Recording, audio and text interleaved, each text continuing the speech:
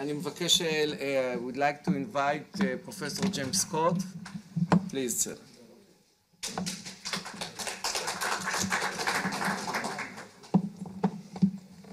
Oh, we have to switch computers here. Yeah.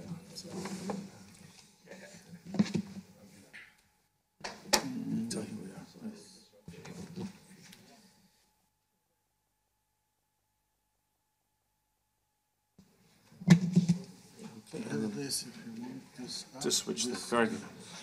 Okay. Good morning, good day actually, and very nice to be back in Tel Aviv, and not just because of the weather, which is really something motivating, just coming from the icy northern confines of Finland, and this is kind of a welcome change, and also welcome the challenge, the ability to be. I thank the people who are organizing this conference, who invited me and Richard and Emmanuel to take part in this conference. The opportunity to discuss borders in the security context, which is something that we don't always do, which I think it can be problematic because we need this kind of dialogue, we need this kind of exchange of ideas. What I'm going to do is, in a way, following up on what Emmanuel was talking about and how our perception of borders, how borders work, is shifting indeed. Of course, in academic endeavor, in the academic study of borders, but I'm not going to bore you with theoretical, jargon-filled insights about what border studies is actually doing, but some of the, let's say, the information that is leaking out of the border studies literature, the border studies research areas, in terms of real, pragmatic, everyday consequences of shifting borders, for example, for security issues. And I think in Europe, this is actually a rather serious problem. And I'm just going to touch upon some of the issues that I think that are salient, that might be interesting as well to you, because I think they are of a bit more universal character. Some of the issues I'm talking about are kind of focused on the European context right now, which is a special one, of course, but I think many of the bordering issues I'll be talking about have more universal import.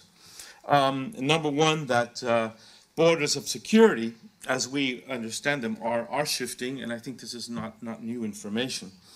And the understanding, I think, is kind of seeping through that when we think about security and borders, it's not just about the territory, as Emmanuel said, it's not just the territorial border, the line, or a line of control at territorial limits, but it's really something that is much more embedded in society, bordering processes, that making of the strategic distinction between groups, individuals, purposes, movement, which is not easy to always territorially demarcate or functionally demarcate. I think this is one of the biggest issues. The fact that external and internal security challenges are increasingly connected. So we talk about the intermestic quality of security. It's very difficult to draw that line and say, okay, this is our domestic policy, and we're going to completely separate that from the international arena. That's not possible. And especially a conglomerate, a conglomerate political community like the European Union knows that very well, that it cannot draw those boundaries in such discrete terms.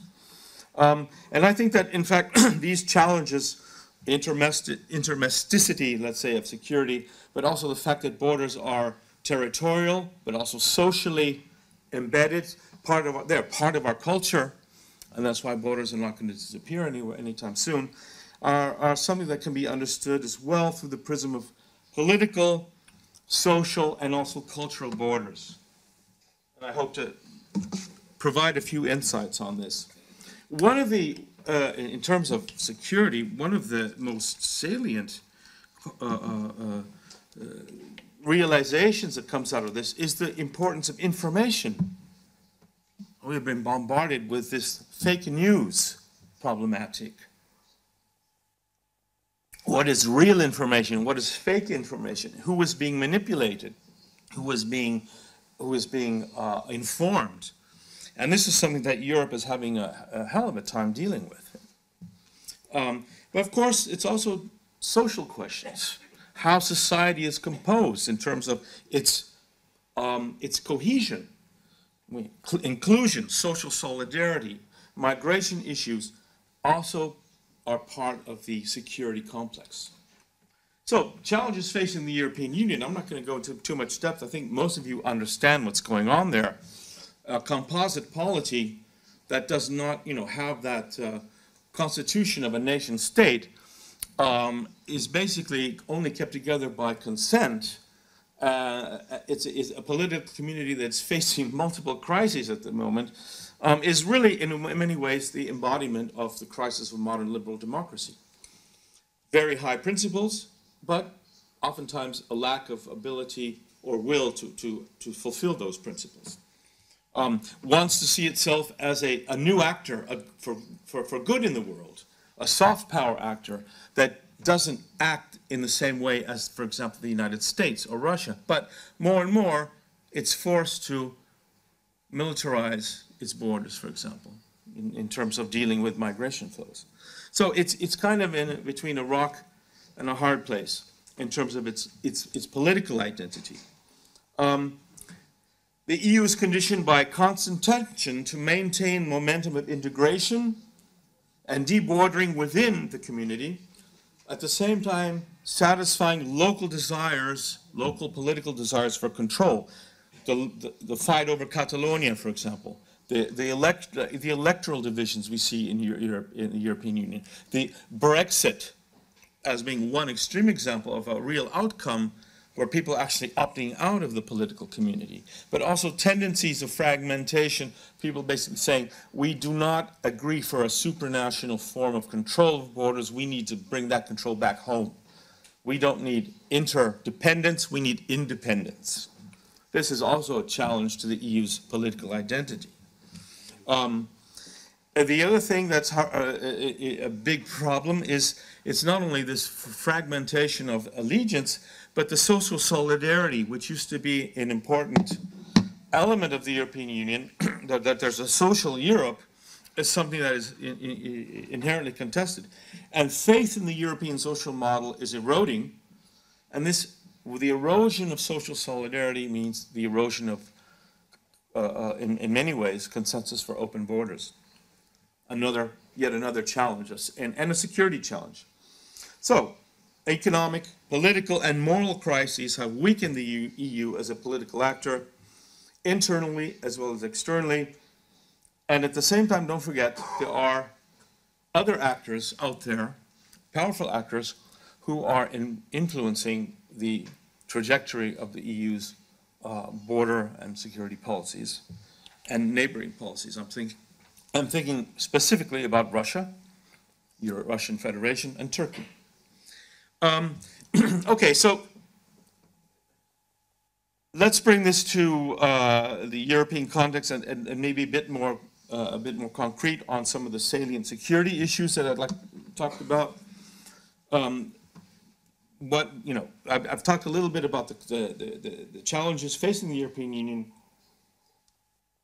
How does this look in terms of putting together identity issues, social issues, borders? Security is a complex issue, not just in the European case, but specifically in the European case. And there is no one general understanding or security formula for all communities. States, groups, and positionality is the rule. And here I will give you a little bit of insight from the Finnish case, from the Finnish view, how it is positioning itself vis-a-vis the European Union.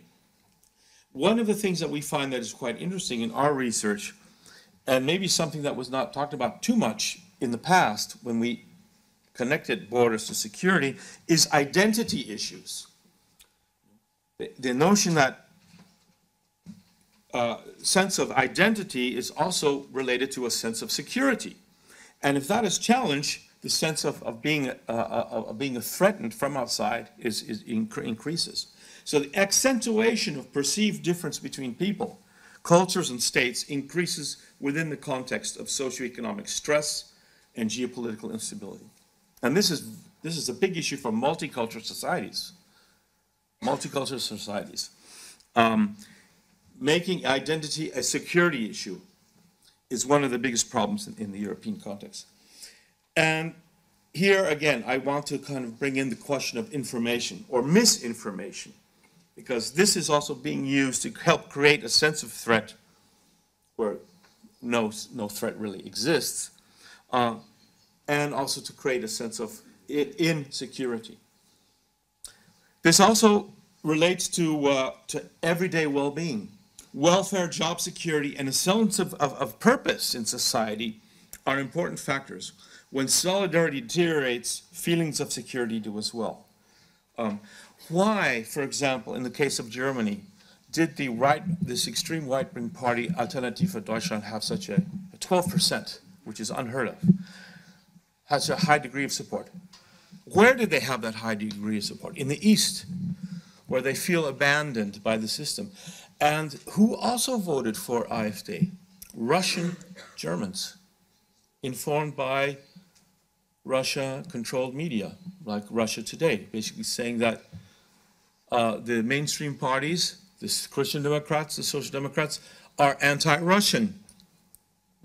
So it's talking directly to the diaspora Russians in Germany and weaponizing them, to use the maybe a bit in a bit rough way, their sentiment to vote against Angela Merkel. A small example of how information is used to create a sense of insecurity in an electoral situation, basically with the idea of destabilizing political consensus. But these things then come together. The security formula becomes incredibly complex when we put these different elements together. So the challenge is how to relate these more clearly together. How can we deal with this? How can we develop, if we talk about policies that target resilience and cohesiveness in order to better respond to these increasing form of what we might call hybrid security challenge. But it really is about borders. It's about the physical borders that are not going to go away anytime soon, but it's also about borders within society, between Russian Germans, Russians of German heritage who came to Germany after 1991, got German citizenship, but who were having a hard time integrating into mainstream society to become equals. And they, of course, are not treated as equals in many cases. There are social borders, social cultural borders operating within the German case that are being manipulated by very powerful actors outside the German EU borders, which have become also a security issue. Some of the member states have taken measures, their own measures, taking the matters in their own hands. For example, Hungary basically says the European Union is no longer able to defend its external borders, for example, against challenges such as huge flows of migrants, refugees, people seeking asylum. In fact, the Hungarian government says Brussels' position is that we should open the borders and let everybody in. Well, it's kind of a propagandistic exaggeration, of course, but this is what they're telling their populace, and said we are not going to have any of that, and we're going to put up our fence. And they have closed basically the border to Serbia and Slovenia. So they put up a double barbed wire fence and militarized this border.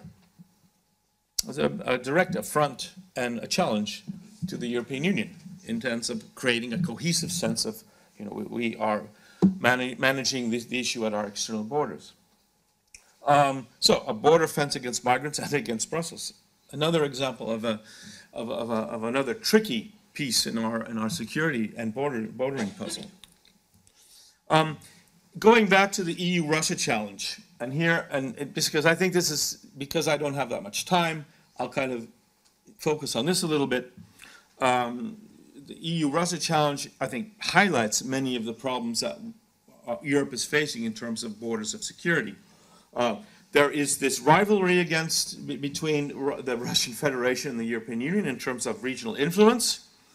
At least the Russian perspective is that the EU would like to move into Eurasia, which is, Russia's traditional backyard, with its neighborhood policy. and other policies. The EU basically sees itself as a cooperation partner, bringing investment, bringing development, bringing, exchange of ideas. And here there is a rivalry in terms of regional roles. There are ideological and social areas of contestation where the Russian government says we reject European values, cosmopolitan, not family-oriented, too liberal values. We in Russia have our own orthodox, we have our own, the Russian government has picked this up as well. We have a clash of moral, religious values. This is another area where the EU is being challenged. The expression in hybrid threats, which largely work psychologically, and one of the areas where it works is with the Russian diaspora, which is in many ways an ambiguous exploited element. So it's interesting because they can be exploited so that they are seen as a fifth column within Germany. The idea is this can destabilize, make cohesion within Germany much more difficult.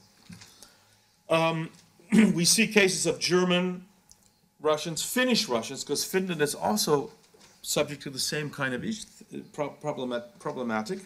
Targets of Russian media manipulation, claims of discrimination, cultural contestations. Your host country is not treating you well, is the message. Finnish Russians are now being subjected to the question is, can you be a good dual citizen? Can we trust Russians to be good public servants? Creating social borders that, in order to erode a sense of solidarity, a sense of cohesion. Erdogan has done a similar thing with Turks in Germany, and very powerful force in the elections. Abstention rate was very high among Turkish Germans because Erdogan did not like Angela Merkel either.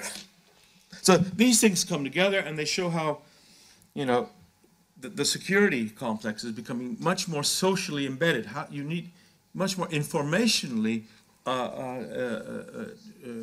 transmitted. Another issue, one more issue that I'll briefly touch upon, which is something that is kind of scary in terms of the EU's perspective. Do we see a return to Cold War scenarios?